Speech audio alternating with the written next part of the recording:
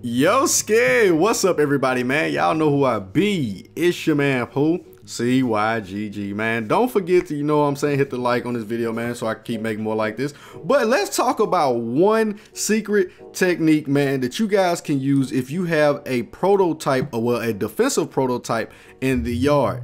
And that is using the L1 button. I don't know why. I seen this on the loading screen and I thought this to myself. I was like, yo, I need to try this out while grinding my prototypes. I need to see how effective this lock on is. So what I did was I used my blanket prototype.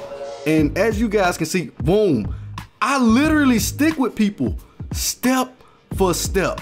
If you got a prototype, bro, I'm telling you, hey, if you got a defensive prototype, it's over with. Now, as you guys can see, look at this. I'm not even pressing. I'm just running and I'm sticking with him step for step. Even when he swerves a little bit, my character continues to stay with him step for step. Now that was with the blanket. So I was like, you know what? Let me try my lock prototype out. Because if it was that good with the blanket prototype, how good is it with the lock? So I got on my lock and then I was running. Look at this. Won't. Look at that. Step for step, mirroring every step he takes, man. And I was like, yo, man, did I just, yo, look at this, step for step. So then I was like, let's use the jacked up prototype, man, which was basically Jamal Adams. He was on my team anyway. So look at this, it pulls me in front of him. It literally pulled me in front of him. He ran the stop route.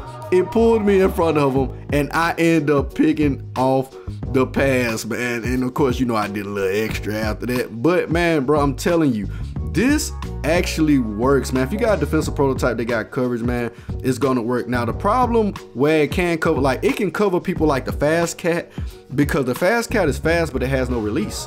Now, if it doesn't have a release, it can actually jam and stick with these prototypes step for step. So the Lamar Jacksons, the fast cats, you know, the Buffalo prototypes, all those prototypes it can stick with. Now the You Can't Guard prototypes and the Rackzilla, excuse me, I tried it with them. I got my ass burnt by Mike Thomas trying to do this. Now another thing I realized, you just can't sit there and hold L1. That's another thing I realized, like, you actually gotta at least try to jam first and then hold L1 and then know when to sprint for an interception. Now this how it looks when you're just holding L1. Look at that. Even though I was still sticking with him, my character showed no burst for the ball because all I was doing was just holding L1. You cannot just hold L1. You gotta be able to move with them too. And that's what I realized. I was like, all right, let me go for the press first. Oh, if I don't get the press, hold L1, sprint with them. Boom. There it goes right there.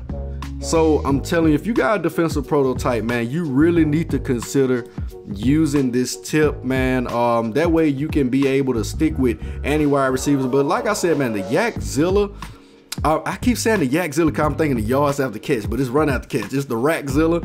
The thing is, since they have a release, if you miss trying to press them and stuff like that, or just hold L1, what's gonna happen is they're gonna get off of you.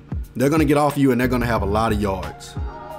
And another thing you don't want to do when using this is you don't want to hold L1 and press X at the same time, because what it's gonna do is gonna make your player look like you're going for a strip, because you're gonna end up missing your press.